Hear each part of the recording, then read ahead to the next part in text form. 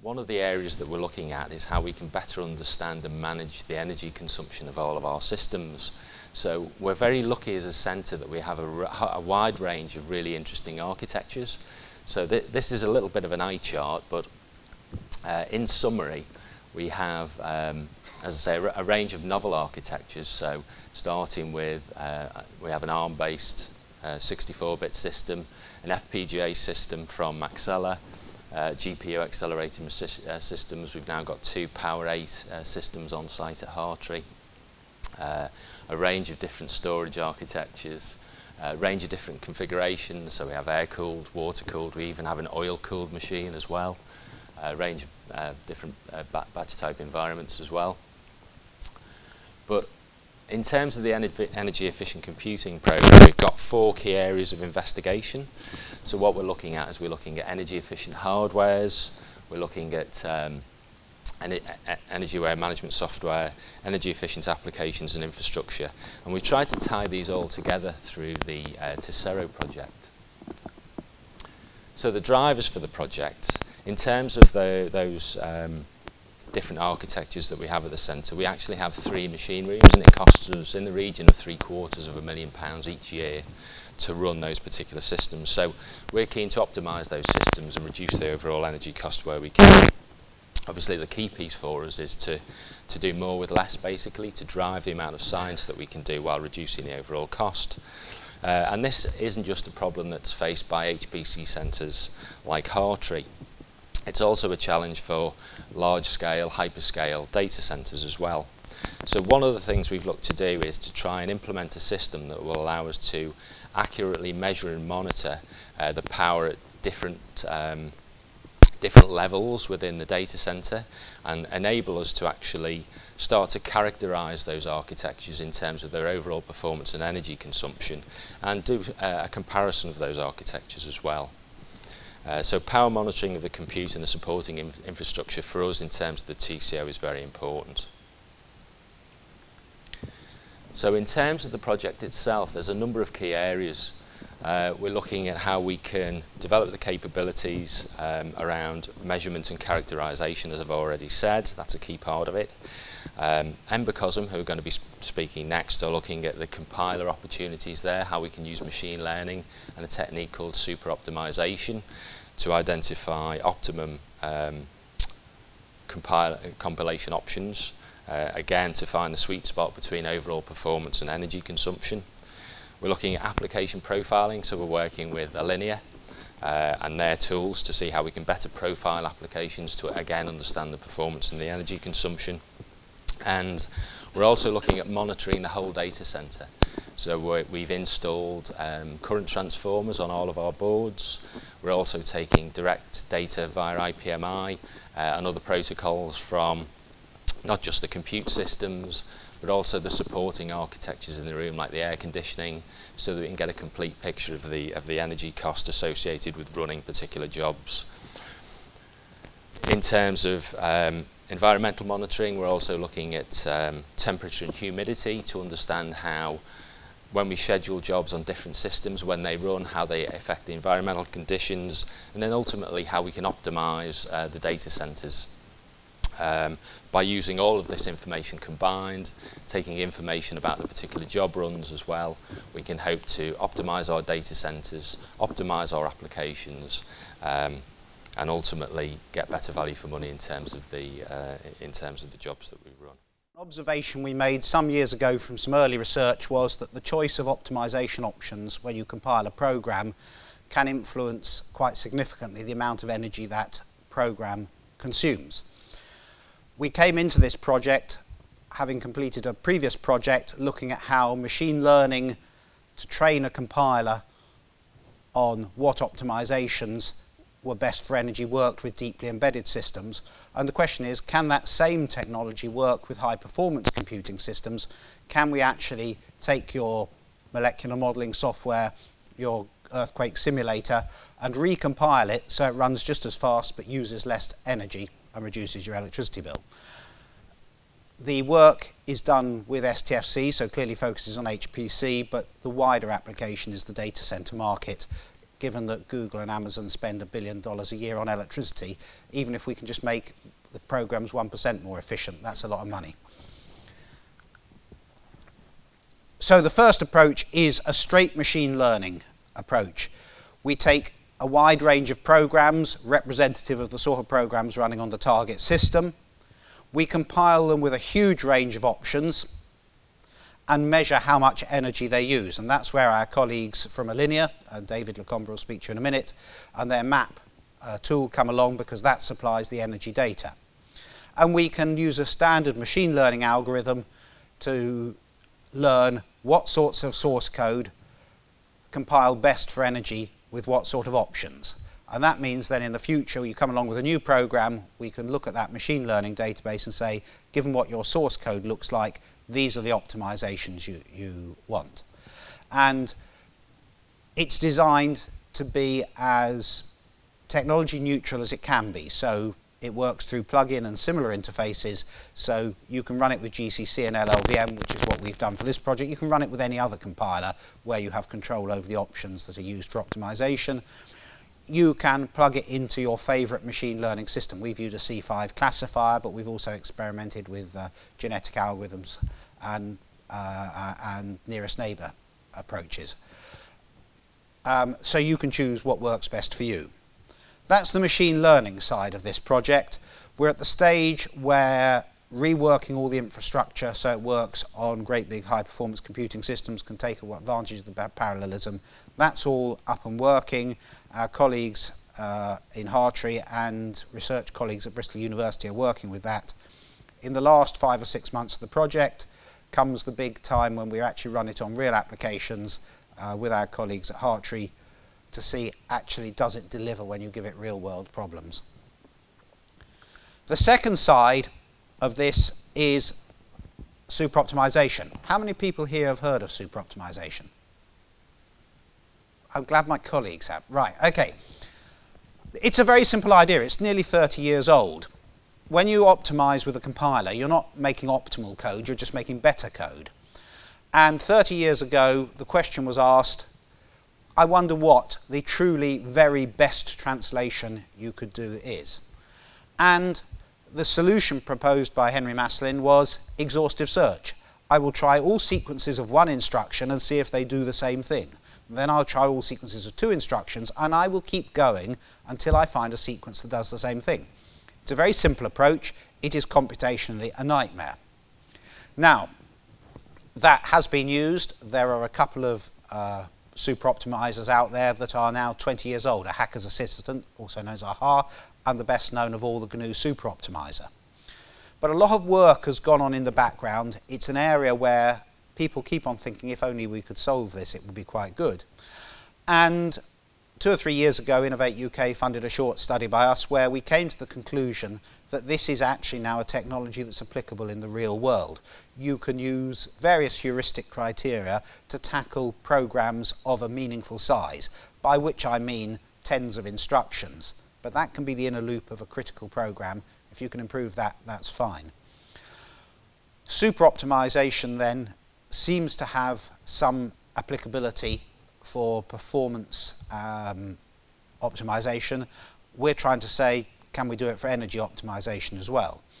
And I give you not an explanation of super optimization because I can't do that in 5 minutes, but just one example, the original example.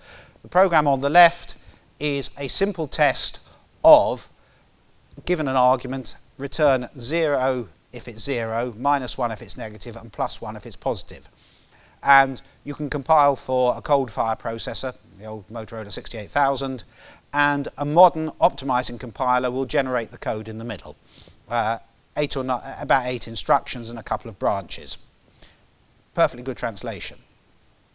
If you give it to a super optimizer, it will discover that because of clever properties of the carry flags, if you do clever carrying arithmetic, you can do it in 4 instructions with no branches. You can take that example away and convince yourself it really does work.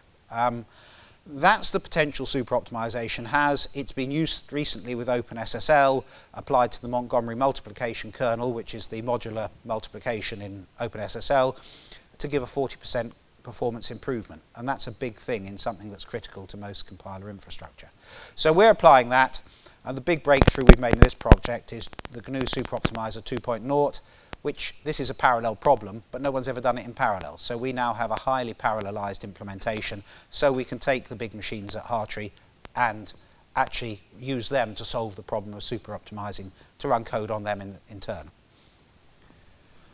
There is one final part of this project which wasn't really mentioned at the beginning, which is, like a lot of Innovate UK projects, there is an aspiration to encourage the next generation. So this infrastructure is being used by MSc projects at Bristol University, but I want you to draw your attention to a younger student. We're looking at energy, we're using a linear map, but it would be really nice if we could actually get inside one of these computers and measure at much finer detail exactly what the energy is doing. And we're not allowed to take apart the Blue Gene Q and put energy probes in it because we might break it. So we asked a 16-year-old student who was working for us over the summer if he could build us a supercomputer. And this is a stack of 16 Pine 64 boards, each costing $21, plugged in via gigabit Ethernet to a 24-port switch, and that actually offers all the characteristics of a big supercomputer. I mean, it'd easily be beaten by an average desktop these days, but it has the same balance of compute bound and communication bound as a big computer, and it allows us to put probes on there knowing that if we blow up a board it's cost us $21, and we can get much finer sampling to help us refine our algorithms. And that's an example of, if you don't tell a 16-year-old they're not supposed to be able to design supercomputers, away they go and do that. The design is fully open, and hopefully we've got another engineer on the track to becoming an HPC engineer in the future. So we're all about monitoring and managing in the data center. So essentially we take data from the building itself, from the environmentals within the building, from temperature, humidity sensors, things like that. We take things at the rack level. Oops, sorry, I'm getting ahead of myself. We take information at the rack level, from the server level and the operating system level, and bring this all together in a single, what they call a single dashboard. So we speak a number of protocols, SNMP for monitoring typical computing system, access management systems, PDU management, server health monitoring, and other facilities devices, such as air conditioning units and the like. We talk Windows management instrumentation to get information off Windows machines, whether it's operating systems, virtual machines, or applications. We speak Modbus, which is an old serial protocol for getting information off typically facilities devices, big distribution boards, generators, backup systems. We speak IPMI, which I guess you all know of, which is for server health monitoring, for finding things like, for finding information about fan speeds, and particularly energy these days. You can get most energy readings from servers themselves. And then we speak a protocol called OneWire, which is a very low-cost mechanism for getting information off lots of small sensors, so temperature, humidity sensors. So what we essentially then do is pick up all of this information from all over the data center to provide a view of what's going on at the data center.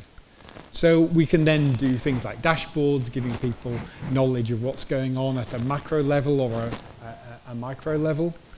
We can give you ideas of what's happening in racks, statistical information about the power used by racks, CPU utilization, whatever it may be that's happening in a rack.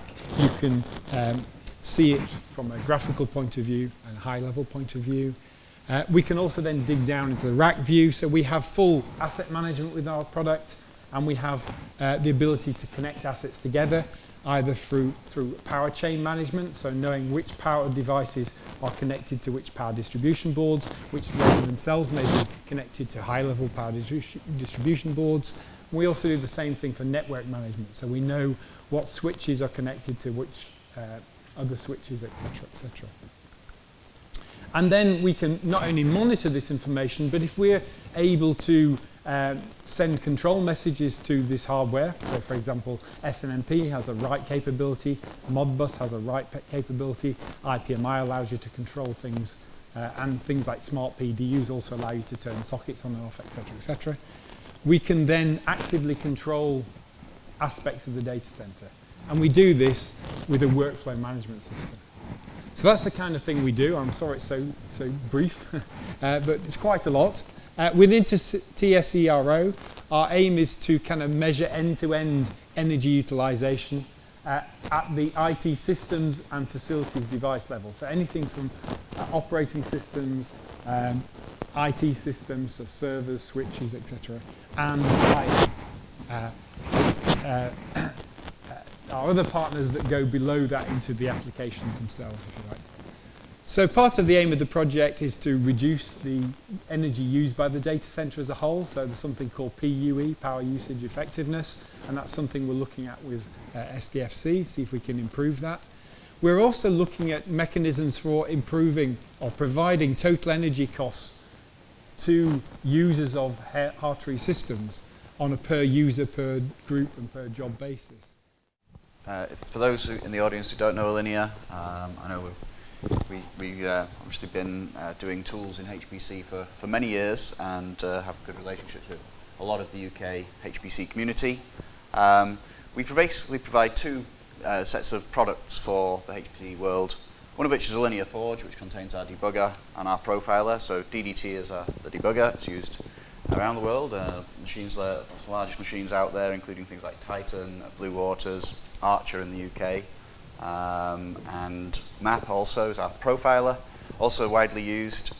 Both of these tools are scalable tools aiming at people who are developing code, either to fix bugs with that or to make them run faster. So very well known for those. Performance reports is the newest of our products, actually about 4 years old now, and this presents performance information to users in a more digestible way for people who are users rather than developers of HPC systems. People get very confused about performance, so we provided a single thing that could point them in the right direction and give them some good advice. So, for example, we would tell you whether I/O is your biggest problem, what you were getting out of there, what to do about that. Same with the way CPUs we're using. We could say you're spending too much time in memory accesses, do something about that, or MPI, etc. And to these tools, we brought a little bit of energy things. So we're based in Warwick, and it's always been about innovating and bringing good stuff out to HPC, and particularly helping people to get more out of what they do. And when it came to energy was one of the R&D things that we thought, well, this would be good stuff to do. It's a future topic people are really interested in. We started out, so the work we're presenting here is something we started out 4 years ago, I think now, with Warwick University and one of the PhD students there who, it was a TSB funded project, Technology Strategy Board. I think they're now Innovate UK. It's a government body that helps co-fund research. And there we didn't really know how we were going to measure energy, but we came to try several different approaches, heuristics, real measurement, all those things, and came up with the best thing. So we actually brought that out as a product. So it was like the first product on the market that let people profile or optimize their energy within the applications.